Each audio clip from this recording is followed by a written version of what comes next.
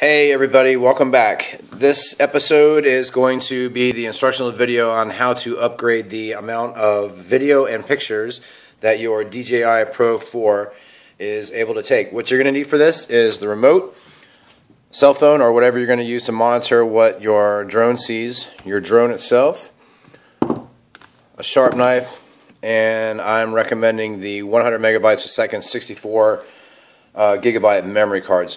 I've heard of people using 128 gigs in this, but I've heard that sometimes they work and sometimes they don't. As well, make sure you're getting the 100 megabytes, nothing less, because that's the max amount of data that your drone is able to transfer from the camera into your memory card, and you don't want it to be too slow and have skips in your video. So, first thing, we're going to remove the gimbal guard, always. We're going to insert the battery. I have a full battery, as you can see here. Alright, that's on. Turn on the remote. Whatever cell phone you're using, I guess I should have said you need the cable as well.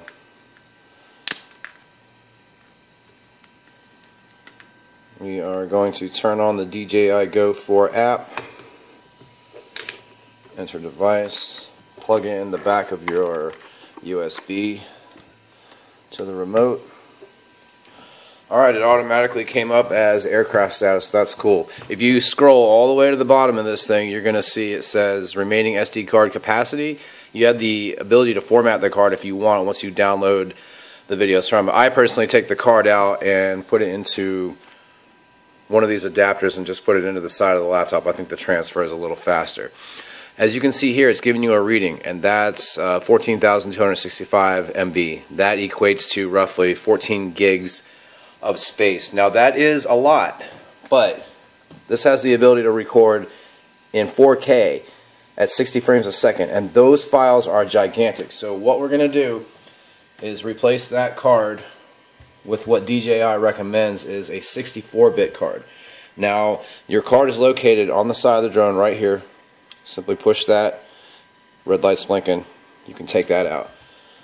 Sharp knife time. You're going to need one to get this out. I guess I should say this is for entertainment purposes only. If you cut yourself doing this, it's on you, man, not me.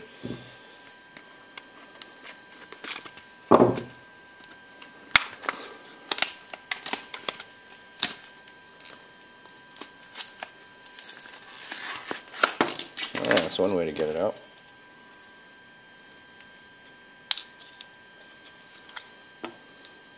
This is the adapter. This part goes in here. I got it backwards. Like that. And that whole thing goes in your computer. However, into the drone,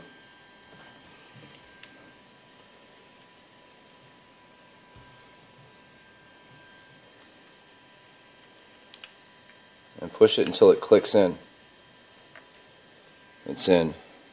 Green light, that means it accepted it, and now you're going to see that change here. 60,748 megabytes, that means it's roughly 60 gigs. This says 64 gigs, so it's not completely accurate. This is probably accurate, this is probably not. So that's it. Now you know how to change out the video card and upgrade the amount of memory that your drone has, and you can take plenty of 4K pictures now. That's it. Thanks for watching, and I'll be back in a couple days with another video. The next one's going to be just on basic flight modes.